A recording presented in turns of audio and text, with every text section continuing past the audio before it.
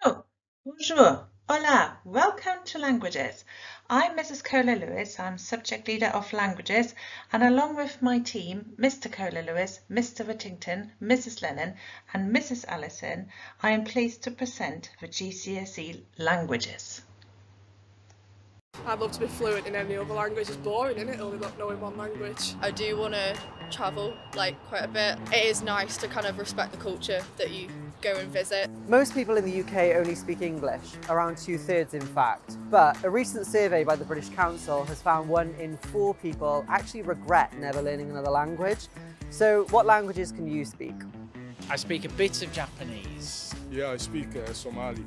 I speak Patois and a bit of Punjabi as well. I'd love to be fluent in any other language. It's boring, isn't it, only knowing one language? So I would like to improve my Spanish in the future because I'm not using it too frequently since I'm in the UK. I do want to travel quite a bit, when I've got more funds. It is nice to kind of respect the culture that you go and visit. The UK is very multicultural. You know, there's a lot of different languages being spoken. The UK seems like a country that's open to learning new languages.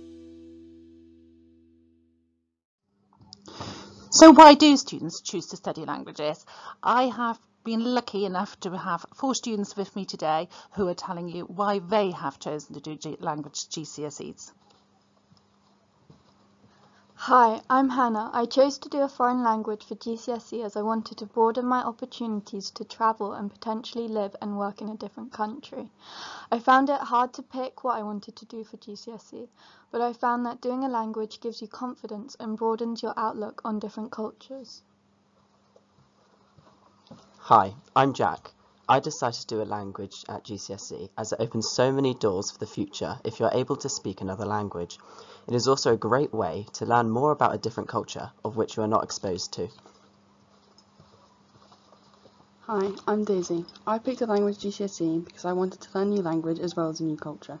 I really wanted to learn more about other countries and how their cultures are so unique and different to our own. Hi, I'm Laurie. I chose a language for GCSE because I believe it's one of the most rewarding subjects. Unlike other lessons, when learning a language you are actually learning a skill that can be used for your future life.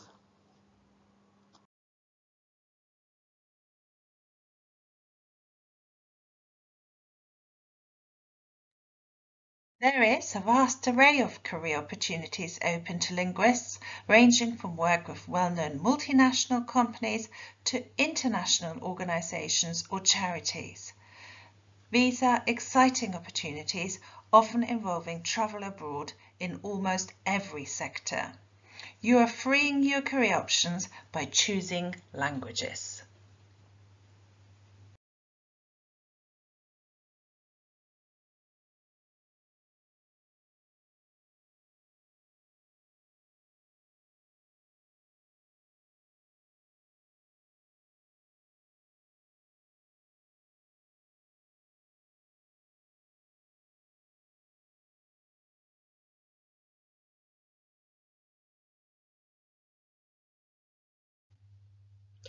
So what topics do we study at GCSE languages?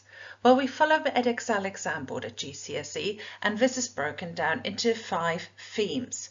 Theme 1 is all about identity and culture, so we discuss family and relationships along with use of social media and technology in that topic. Theme 2 is local area, holiday and travel, just like the tin says, everything to do about being at homes and going away on holiday. Theme 3 is school, so everything about the past tense, so like your primary school, your current school experiences and what you hope to aspire to in the future. And that links in then into Theme 4, which are your future aspirations, study and work. So what do you aspire to do in the future? And then to finish off, we do Theme 5, which are international and global dimensions. So we look into topics such as the environment and helping out in other countries. So what does the assessment at GCSE look like? Well, it's broken down into a foundation and higher tier, but we wouldn't make that selection until later on in year 11. So it's broken down into our 4 key skills, which are listening, reading, speaking and writing, and those are equally weighted at 25% to make up your total of your GCSE grade. So at listening, students are assessed on their understanding of a standard spoken language by 1 or more speakers in a range of social settings. And in reading, similarly, students are assessed on their understanding of a written language across a range of different types of texts. These could include advertisements, emails, letters, articles, or literature texts. In speaking, that is broken down into 4 different tasks. So task 1, a role play card, and task 2, a photo card, is being prepared 12 minutes before the actual exam, where students can see the cards and prepare what we're going to be able to say. And again, we will have had lots and lots of practice before the actual exam date in June in year 11. Task 3 is a student presentation, so the student would have prepared something in class a couple of months before already, which is up to a minute long on a chosen theme from the student. And then task 4 is just a general conversation about the different themes from theme 1 to theme 5. The writing is broken down, so for foundation students they will have 4 tasks ranging from 20 words on a picture through to 40 words on a theme, and then finishing off with 80 to 90 words on a theme, and then right at the end we have a translation of 5 sentences. Higher looks slightly different, which starts at task 1, which is going to be the same task as it was for the foundation students, with 80 to 90 words on a theme. Task 2 is 130 words on a theme, which they usually can write within half an hour, so not to worry about that bit.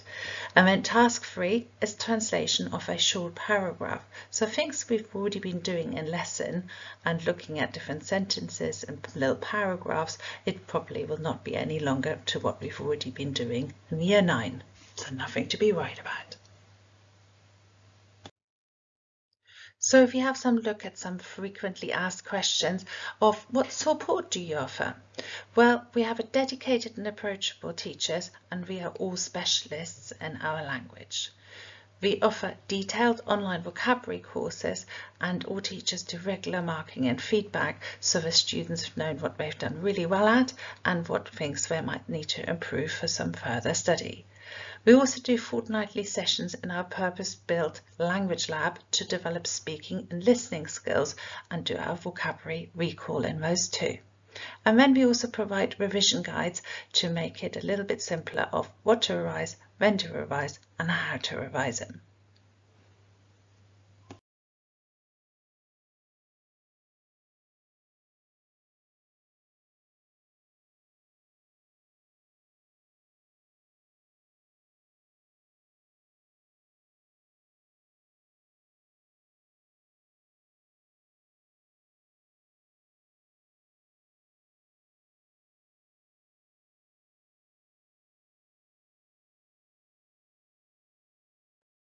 So what should you bring to do a GCSE language? What are the course requirements? Well, languages open your world onto other cultures, so curiosity is essential. Be ready to have a go and learn from your mistakes, but also be supportive of each other and everyone in the class. And be committed to learning your vocabulary each week, of course.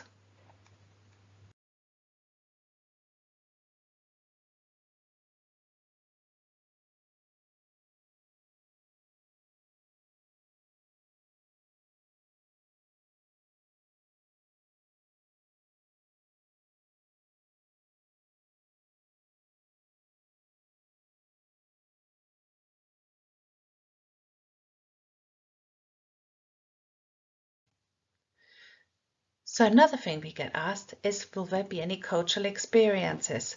So within our language lessons, we include various cultural experiences such as studying poems and fables, exploring festivals which get celebrated throughout the year, and we take an interest in music and film, of course. And we can't miss out on those interesting foods they have in different cultures. So from time to time, we also do some food tasting. We will continue with our pen friends who we write to regularly, and we've had trips in the past, and now that COVID has lifted restrictions, we can also resume those cultural experiences that way. In the past, we've explored the following. In Germany, we've been to the Rhine Valley, Cologne, Düsseldorf, Berlin and Munich, and in France, we have been to Paris, Strasbourg, Morlaix, Bayeux and Mont Saint-Michel and Lille. And to Spain, our most recent one has been to Gijon and Oviedo.